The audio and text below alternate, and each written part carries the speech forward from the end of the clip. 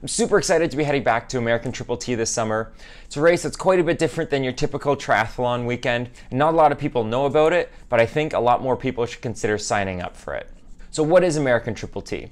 Well, they have two races over the course of the weekend. They have the ST and the XT.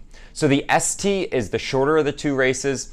So you start things off on Friday evening with a super sprint event. So super sprint is basically like a try distance.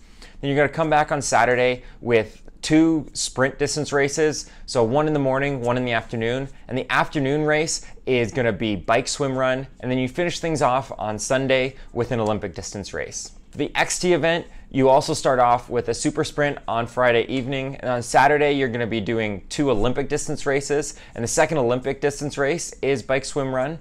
And then on Sunday you're going to finish things off with a half Ironman that doubles as Toughman Ohio. And in both of the events, they add up all your time over the weekend to give you a cumulative time. So I really love American Triple-T for a bunch of different reasons. First, it's different than your typical cookie cutter event. So you're doing a bunch of different races over the course of the weekend. Your third triathlon, they actually switch the order up, so it's bike, swim, run. It's just something that's really different and a lot of fun. Second, it's a really great opportunity to race quite a bit and identify your strengths and weaknesses.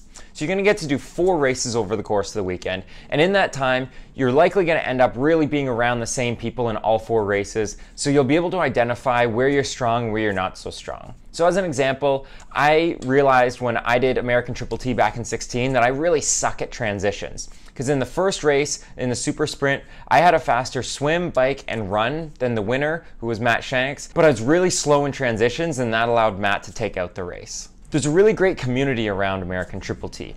You're gonna be in transition in the same spot all weekend, so you get to meet the people who are around you and really get to know them.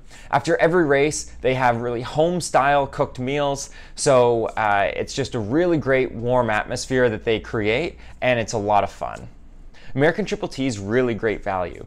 So if you were to sign up right now for the XT event, which is the longer event, it's gonna cost you $300, which is about the same price as an Ironman 70.3. But for this, you're gonna get 4 races, and you're gonna get food after every race and get really well taken care of, so it's definitely a lot of bang for your buck. Finally, it's a really great training opportunity. So maybe you're doing a midsummer or end of summer Ironman and you really want to have a great boost in your fitness. American Triple-T is really great for that because you're going to log a lot of miles over the course of the weekend. You're going to be able to do it with your race setup, and it's just a really great opportunity to build fitness. So I'm really looking forward to racing American Triple-T at the end of May. I'm going to be doing the ST event, so if you're looking for a race around that time period, I definitely suggest you check it out. Oh, this you crazy mother.